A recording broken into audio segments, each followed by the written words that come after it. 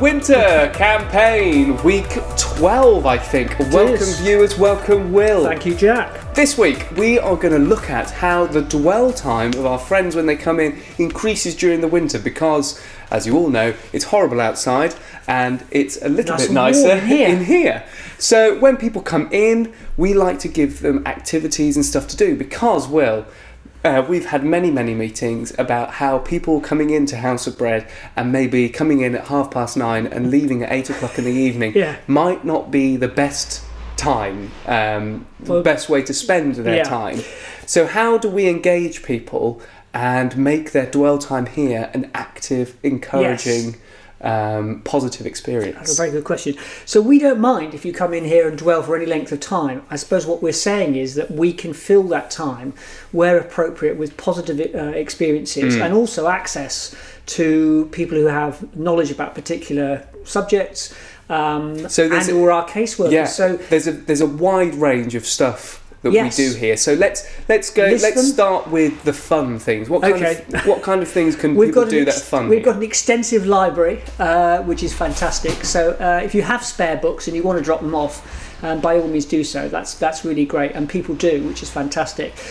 We also have an increasingly greater quantity of games. That might be classic board games, chess, drafts, but it might also be cards. It might be some wacky games. Yeah, I mean, cards isn't a board game technically, but yeah, we have lots of board games, loads of jigsaws. Jigsaws have been very popular. Quite nice to start the chess club again. Yeah, the chess club. They're the fun things. If people want to engage, I mean, you can have more than one person. That's a good platform for talking to people, especially if they've had a really difficult day. It also helps to sort of build up a relationship where people might move on to something they want to disclose.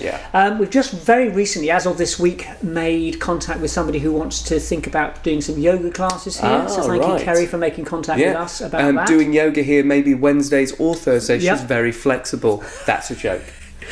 So that's the fun stuff. We like to make this a place where people can do stuff that they wouldn't otherwise feel comfortable doing at home. So if they need support filling in a form or going online, tell us how they can do that. So now we've got our computer set up. We're hoping to double the number of computers to 2 later this week.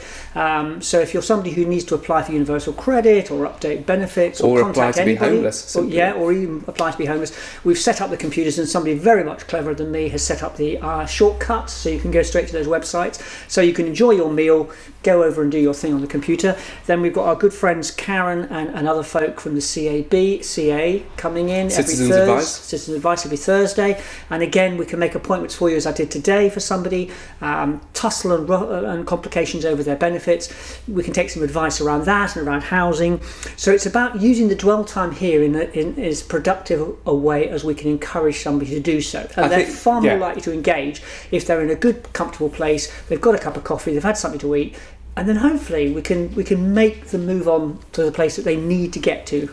And it is really important because if we sit at home all weekend and we don't do anything, we just sit on the sofa watching the telly, or we don't do anything positive during the day, you can go to bed at night and you can feel like, oh, I haven't really achieved anything. You might have relaxed, but I haven't really achieved anything. And for the people coming to Cafe 43, doing something active, really doing important. Something different other than just surviving for a day can be a really positive experience. The other thing I just wanted to end it is the development of our own caseworker team in-house. So we've got people who are part of our volunteer group. For anybody who's interested in finding out about that, do get in touch. But that's where we take a group of people and train them to a level of competence that they can interact with friends, provide them with support, and be the guiding line to the agency or help people in their own right. So that does create a much more productive opportunity for folk who want to take that path. Yeah, and again, it's a great way of getting into conversation with people. If you're playing a game, if they're reading a book, or how's the book? Chatting to people. It's a great platform to engage with people. Yeah. And it is something that has been levelled at us about the dwell time and is Cafe 43 having a positive impact on people's lives, or are they just sitting around doing nothing?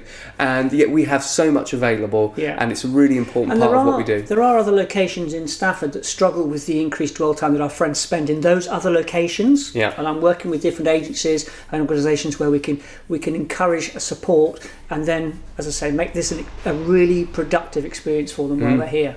And that's all, you know, while people are eating some fantastic food. You can see some pork just behind me there that's getting ready to be made into some delicious food for Wednesday and Thursday. Right, Will, thank you very much for joining me again. I don't know why I always thank you. I mean, I think you have to be here. Thank you very much for watching. You don't have to watch, but it's fantastic the number of people do. Please like and share these videos as wide as you can. Loads of people are. It's really exciting. Don't forget to check out Hob News on Sundays at 4 or as close to 4 as possible as I can get. Hob News is all about what we do during the week and everything we're getting up to and how you can get involved as well. Thank you so much for watching these videos once more. We shall see you next time. Goodbye. Bye.